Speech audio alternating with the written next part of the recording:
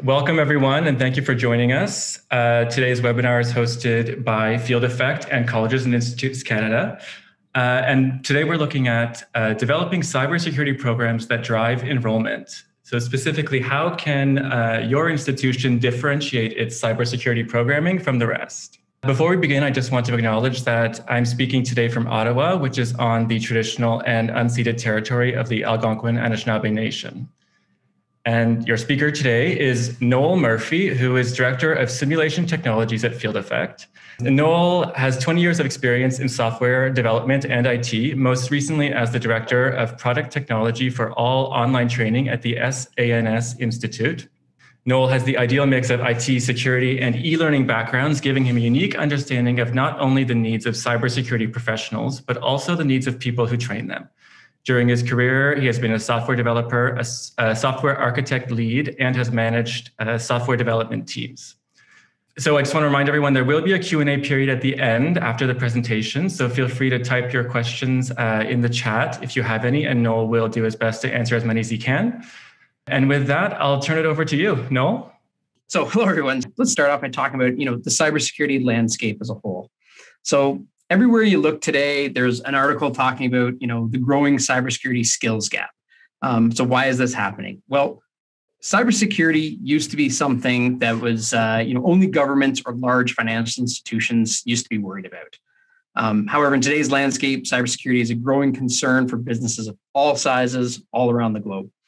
Large ones get discussed and printed about, but the reality is that they're happening all the time to businesses of all sizes. You don't have to go very far to find a recent incident. The pipeline ransom was the largest, most recent one that everyone knows about, but incidents do happen daily all across the globe and more often than people realize. Although laws have been put in place that are supposed to, force people to disclose when they have been hacked and have an incident, not everyone does that disclosure, and depending on the impact, they may not have to. The costs of these attacks are big business. The Colonial Pipeline attack was a $5 million payout. The US government has supposedly retrieved some of that Bitcoin that was paid out, but it's still a very good payday for hacker groups all across the globe. A cyber attack can be detrimental to the businesses or the organizations, as well as those that rely on the services that those businesses are delivering. This means that the demand to have staff familiar with the threats and be able to mitigate against those threats and protect against those threats has increased. The Canadian Centre for Cybersecurity said that while cybersecurity workforce grew by 25% in 2020, there are still 3.5 million unfilled jobs worldwide. And here in Canada, the cybersecurity job market is growing by 7% annually. So how are we going to close that gap? Well, we need to, in my opinion, place a strong focus on how we and focusing on educating cybersecurity at the educational level. So in order to close that gap, we need more trained professionals. And to get more trained professionals, we need more students enrolling in cybersecurity programs. However, the current enrollment doesn't match the demand. And let's talk about why.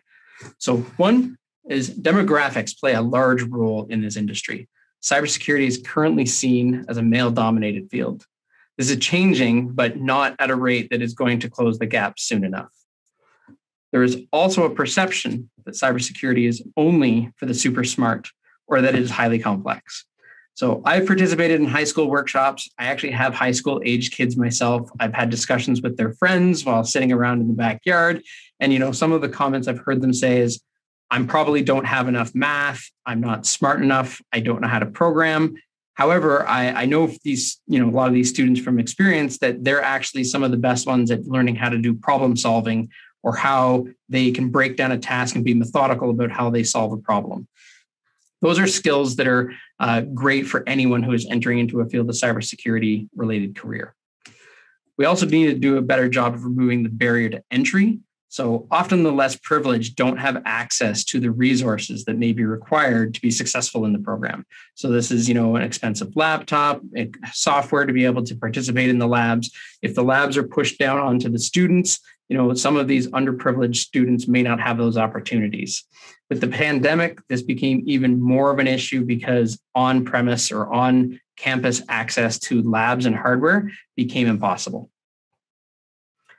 So just as an example here, how do we overcome those barriers to enrollment? Well, the industry as a whole needs to do a better job of advertising and communicating roles and the different career paths that people can take in the cybersecurity field.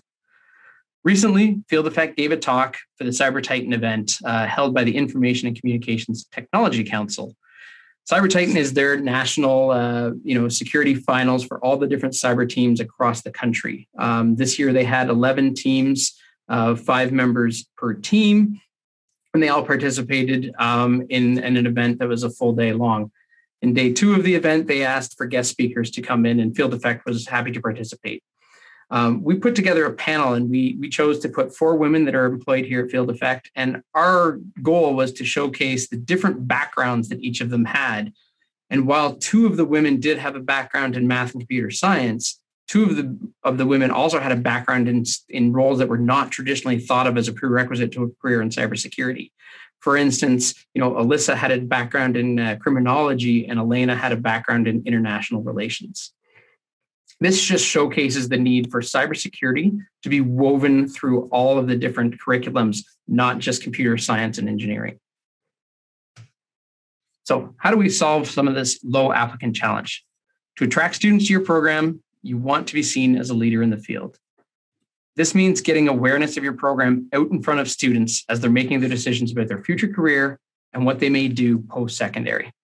The reality is that many high school teachers, however, even computer science teachers, don't know where to start, which aspects of cybersecurity to start teaching, and how to thread that into their high school level curriculum.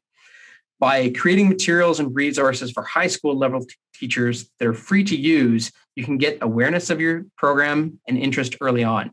Create summer hackathons, create cybersecurity camps over the summer that will create awareness for the field, your program, and your institution as a whole.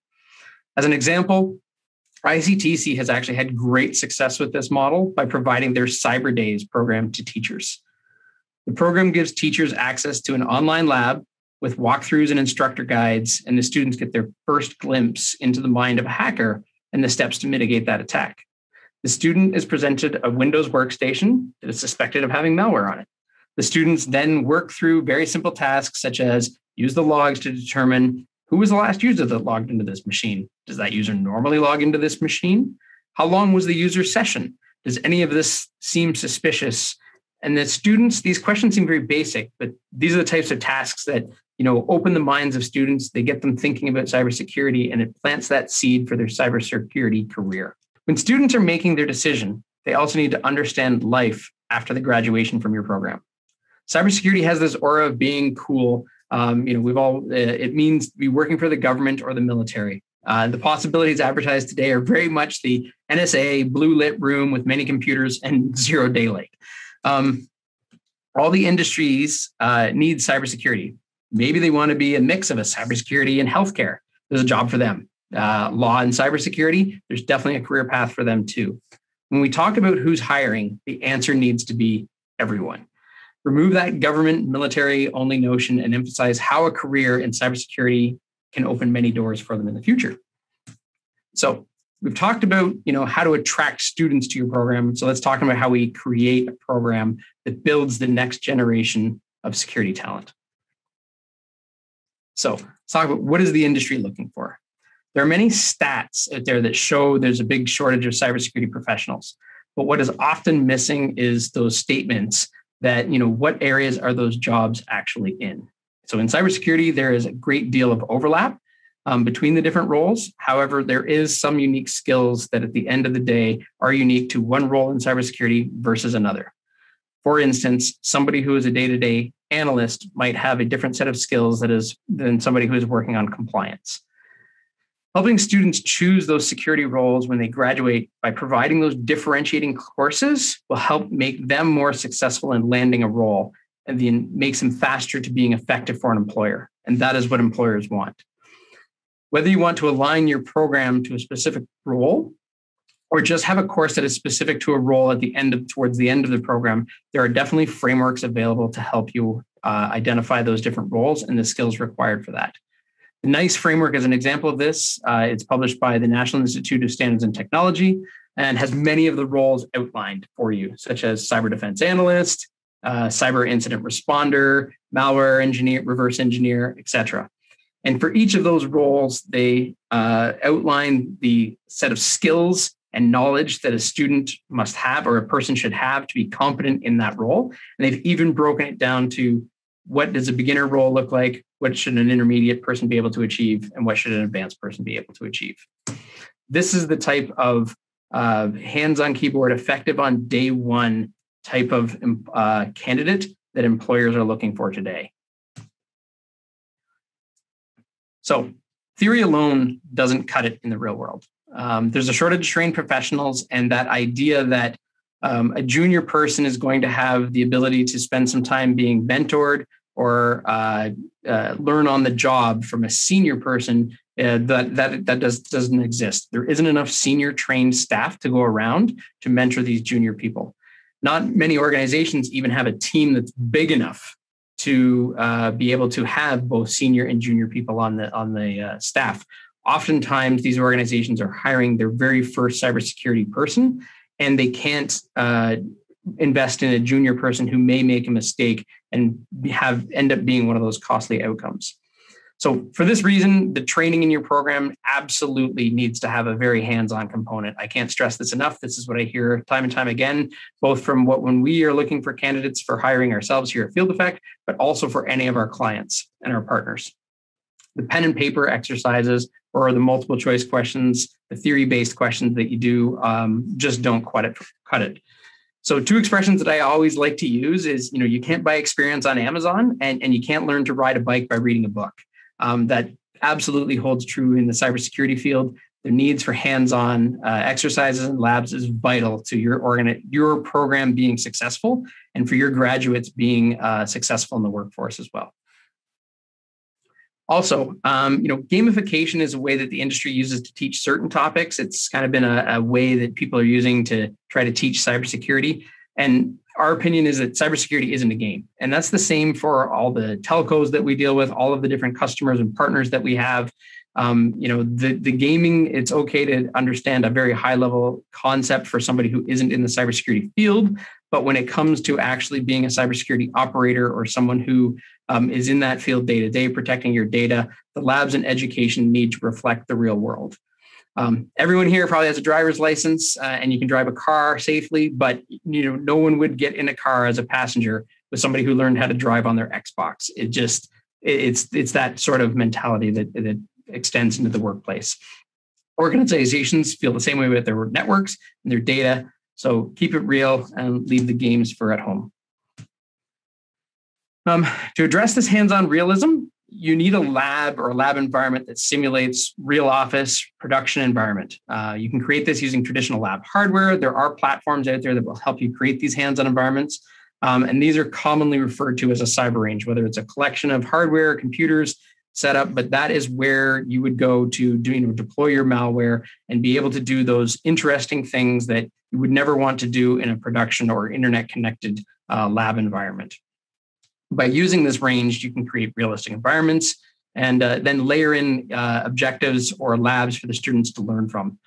There's some advantages to using a cyber range. So by using dynamic content. So this is one that I hear stressed a lot, is having the content being different for me versus the student next to me versus the student next to them. If everybody has the exact same labs that they're working through, and I get the answer first, I can tell the person at the seat next to me, and then they haven't really completed the lab or learned anything. Another advantage that you want to have is you want to be able to have every student experience the lab at their own pace and not be all fighting for the same servers and whatnot in the lab. So for instance, if you have a class of 30 people, you don't want a situation where the first person who completes the lab and is able to remotely power off a server, and the other 29 students are like, well, that was maybe fun. You want each student to be able to experience the lab to completion on their own so that they get the full learning experience. So what these labs provide is that dynamic content. You want to be able to ensure all the students are completing the tasks. So in other words, having the ability to monitor, did the student get to the right answer, or did they just not even bother attempting the exercise? The students get the hands-on lab time that employers demand. The employers get recruits that know how to do the job versus just having the theoretical knowledge of what they would maybe do. Teachers and professors can ensure that students aren't being answered and that students are actually completing the tasks. And the platform oftentimes, depending on how you design it, can do the scoring and reporting for you. So you can actually get that indication that student A was able to complete all 30 tasks, but student B was only on 15 before the time ran out. And because of this automated scoring system, you can also potentially use this for a practical hands-on exam. This is something that I hear again and again, industry asking for, is when they interview candidates, they make them do a hands-on keyboard exercise to prove that the words on their resume actually reflect their abilities. So during interviews, we at Field Effect often ask new grads to perform a certain task. And the answer, if they have one, usually goes something like this. Well, we did that during one lab one time. I think we used this tool to do it. And I think I got to the correct answer. And oftentimes we follow up with, okay, how many times did you do that? Could you do it again right now if we gave you that same lab? And the answer is usually we did it once and no, we fumbled our way through it. We spent, again, as the student's perspective, they spent too much time setting up the lab and getting all the environment the way that they needed to be able to execute the lab, following those instructions before they could actually get hands-on keyboard and do the lab. I recall I was in a robotics course way back in my university day. Obviously, I couldn't take the robot home. I had to do it while I was in the classroom or in the lab environment. And I spent the full 3 hours just trying to get the robot and the computer to communicate, versus I never even got a chance to actually make the robot pick up the ball and throw it across the room like what the lab was intended for me to do. That sort of frustration is common, and you want to avoid that as much as possible. Reduce the amount of troubleshooting time and frustration of your students, and augment or increase the amount of time they spend actually learning and achieving the task. So you want to be able to also make it repeatable. So students, oftentimes, if they do something once, they can't explain what they did or they don't retain it. By having it something that they can do it again and again, they're going to retain it and have a lasting memory. But again, you have to make it dynamic so that the solution is not the same every single time. By making it dynamic, it keeps them engaged, and it also makes them realize that sometimes the solution the first time through doesn't scale to the generic case. So by having them do it multiple times, they can learn what is the best way to do this that will work in every case.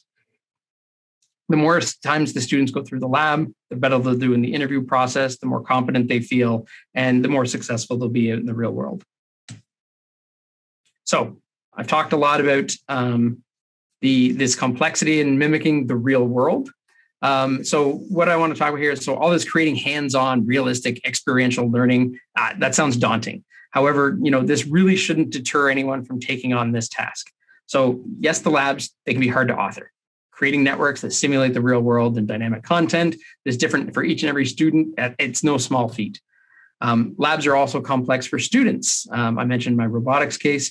I'm sure, there's also chemistry cases where I remember, again, going and getting, trying to get a chemistry lab set up and get it working. And I spent the entire time getting the equipment and the materials that I needed to do the experiment, and very little time actually doing the experiment itself. However, the real world is also very complex. You can't skimp out on this. Employers or future employers know this. The industry knows this, and they don't have the time to train the junior staff. However, there are software solutions that make this easier on everyone. Students will learn way more. They'll get the hands-on keyboard exposure that they need, and they can get to doing their learning right away versus troubleshooting a broken lab. Often these platforms also allow the students to self-serve. So this allows the students to be able to go in and redo the lab as many as they want. Some students will want to do it once. Some students will do it 10 times. It's really up to the students and how much they want to lean in and do those labs.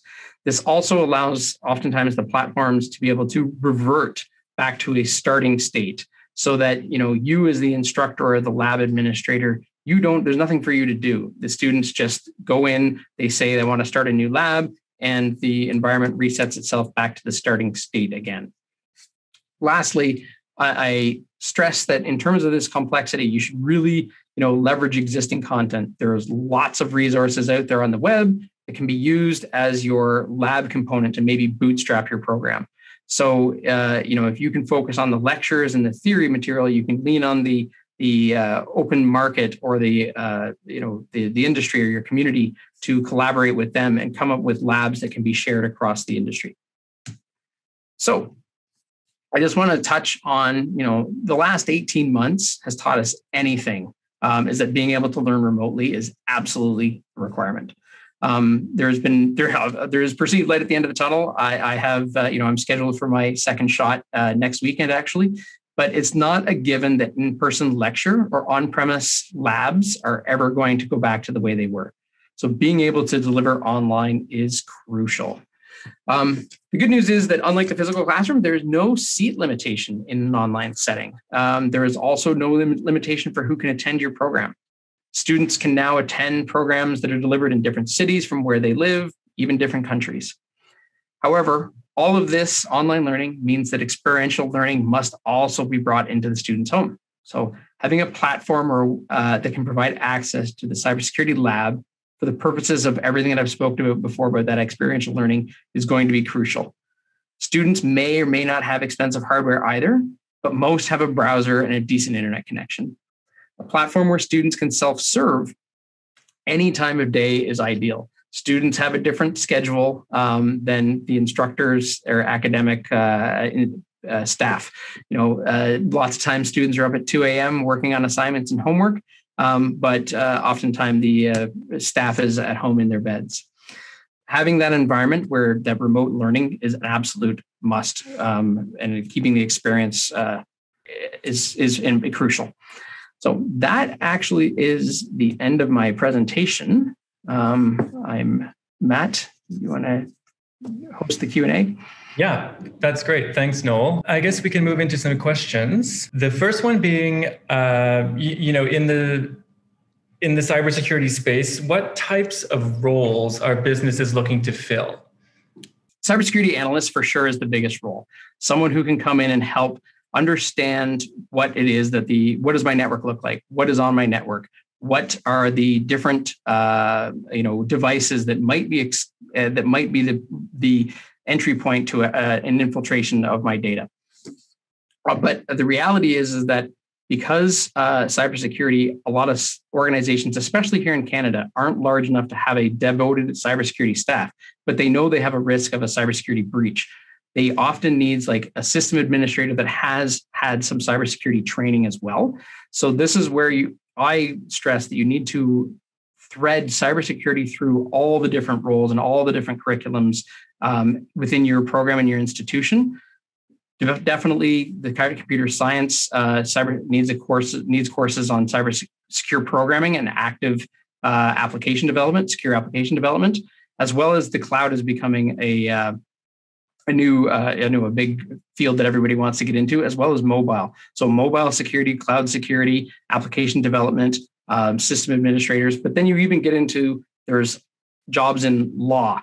There's a lot of breaches that are going on. Cybersecurity law, from a law perspective or a legal perspective, is becoming a big growing field as well. Great, thanks for that. There's one question here is asking if you can show the last slide again. So maybe we can just leave that there while we answer some more questions and let whoever asked that question review the slide. So the next question is, what hardware would you need to initially what hardware would we need initially to set up a cybersecurity lab? Excellent question. So it really depends on budget.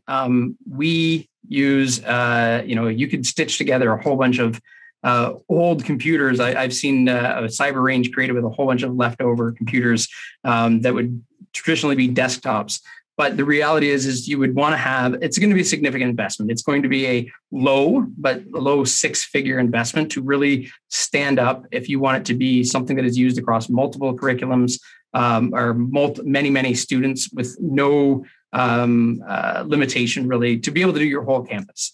You're going to be looking at a low 6-figure investment. However, oftentimes you can get away with a simple, $20,000 ESX VMware system that students can then connect into, that they can provision their own environment and go from there. It really depends on how you architect your labs as well. So I mentioned the idea that every single student wants to have their own environment. So if you create your labs and you have 20 VMs per student, that's quite a bit different than if you just have a simple log analysis course that has a Windows VM that has days and days of logs accumulated in it, and every student gets one copy of that Windows VM. That is a wildly difference in terms of hardware. So oftentimes when I'm engaging with a client, we kind of we scope out exactly that question. How many students do you anticipate being in the system concurrently? And how large do you anticipate your virtual machines or your environments being built? The other awesome thing about these is that they can grow with you. So you can start small and just add more hardware as your program becomes successful. You don't have to do that 6-figure investment up front. You can absolutely, just start small with one program. Maybe it's one course, one lab. And then, in the following semester, you add more and more to it. It can grow with you. You don't have to do the entire build up front and put a lot of upfront capital into it. So the next one is, where would you suggest focusing students' studies for a 2-year program that provides a diploma credential? Right. So this is where I would suggest that in the 2-year program, you focus on one of those roles that are identified by NIST. So take the mapping of the NIST roles and what is the industry looking for. The one that always for me floats to the top is the cyber defense analyst. That seems to be the one that is in the most demand for a 2-year program. And NIST literally lays it all out for you. Like, these are the skills that they should have. This is what they should be able to do. This is the and at the entry level and the intermediate level. What I would say is that what I have heard, and this is not Field Effect, this is Noel speaking. I've heard a lot of anecdotes that aim for the frameworks, not necessarily make your program aligned to a certification.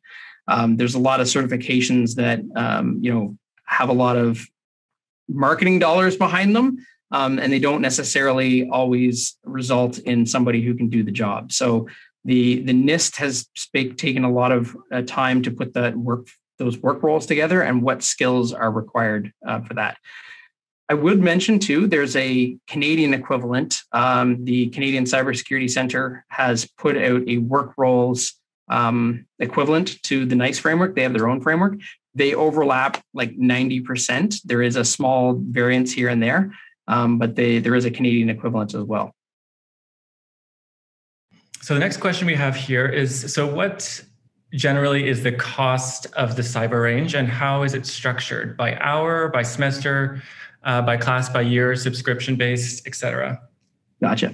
So if you're talking about our product, the Field Effect does have a cyber range product. There's actually a promotion that we're going to be doing for all the people who have registered for this event here. So stay tuned. That'll come out next week.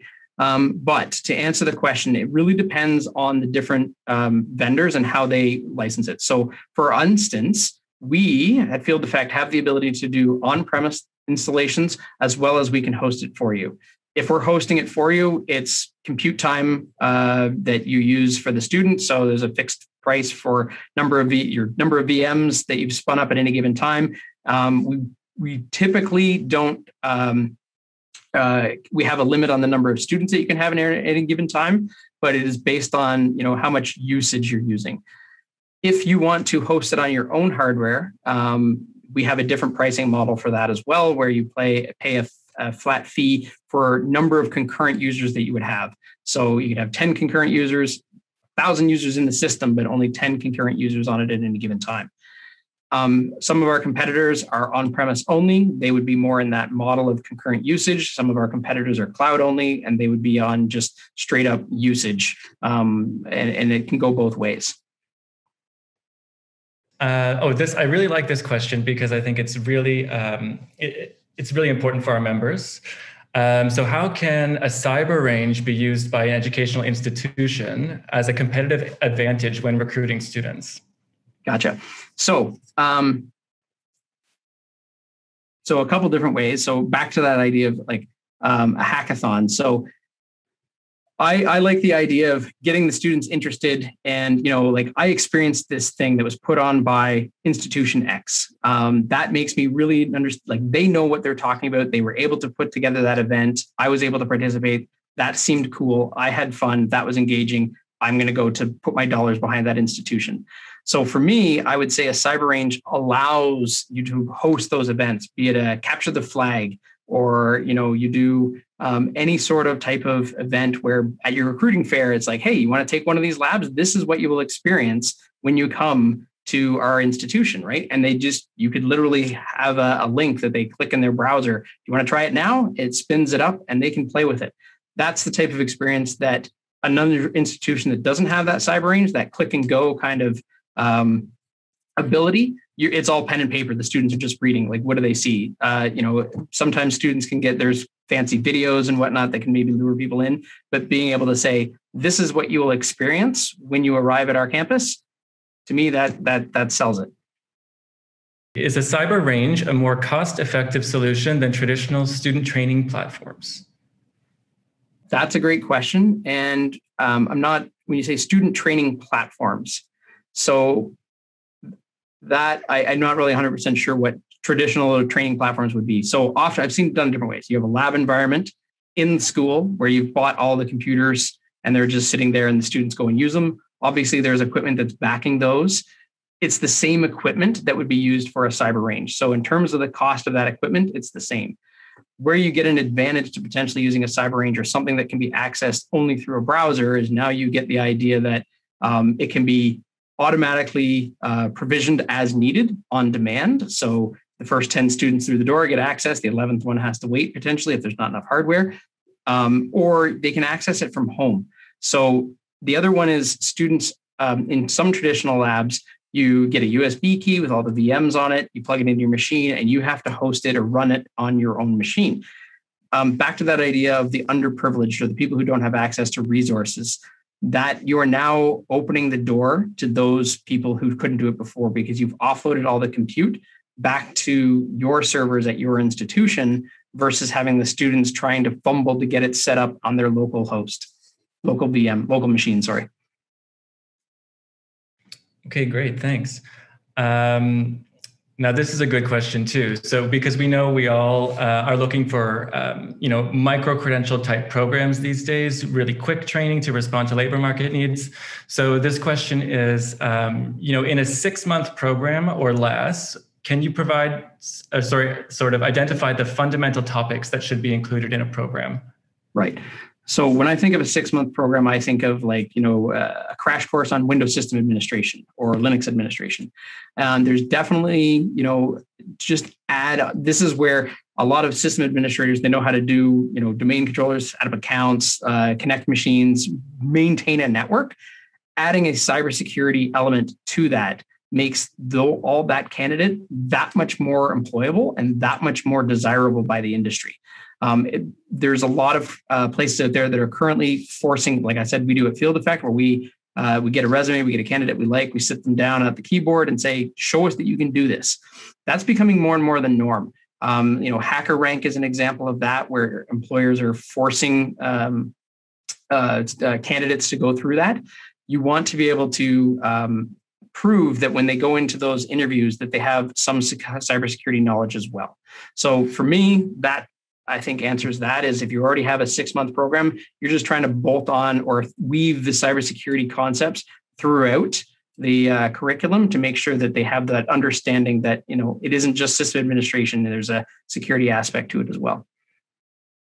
Great. And so there's another question. I think you may have touched on it a bit before, but so how are employers currently selecting their hires? oftentimes they are, they put out their resume. They get, when we put out a job posting, we easily get, 100 resumes in the first 24 hours. And oftentimes, they're looking for, obviously experience floats to the top because, somebody who's actually done the job has got way more experience than the person who's coming out of university today. And that's that gap that I think we're trying to close here, is to make it such that the university students do have the experience and do have that hands-on keyboard. They've seen it before and not just one time. So what a lot of our partners, what we're hearing from them is that they are using tools like HackerRank, or Field Effect has developed some assessments where the student, they get a link in their inbox, or the candidate gets a link in their inbox. They have 3 hours to complete the assessment, and the partner gets a score to say, hey, this person knows their stuff. They got an 82%. What's even another thing that a lot of employers are doing is they issue either one assessment that carpet bombs a whole bunch of different topics, and it helps them identify, well, this person I applied for this role might not be a great fit there, but they actually really ace some other categories or some other parts of this assessment. And we know we actually need a role filled over there, so we can go and hire them. So the hands-on keyboard assessment is becoming more and more a mandatory interview process. Great, and a similar question here. So, is there an expectation from future employers that students and recent graduates will have experience training on a cyber range? So, I think it's just that they have some experience and that they can do some simple beginner level, entry level tasks. Obviously, coming out of university, no employers expect them to be a rock star on day one. And it doesn't have to be on a cyber range. So it's how you deliver that experience, or how the student gets that hands-on training, is vital. But how they do it is kind of irrelevant. It's just, can they do the task? Whether, again, they went through something like HackerRank or a cyber range, or they just loaded up the VMs locally on their machine. It is just crucial that they have that hands-on keyboard experience.